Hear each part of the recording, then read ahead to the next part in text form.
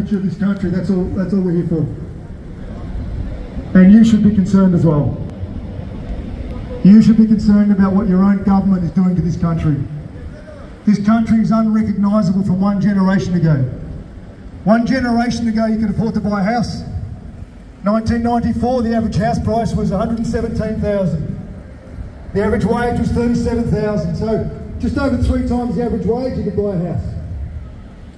Today the average house price in Australia, according to the Real Estate Institute, is over $1 million.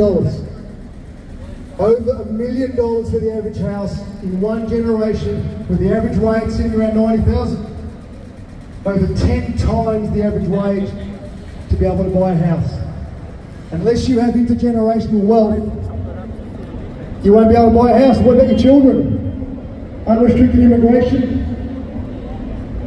destroying this country. But they do it because they need the GDP.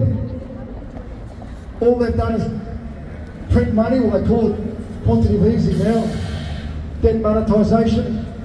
They used to just print it, now it's all done digitally. So they devalue the dollar. The only way they can keep this Ponzi scheme ticking over is mass immigration, which makes it virtually impossible for your children to buy a house.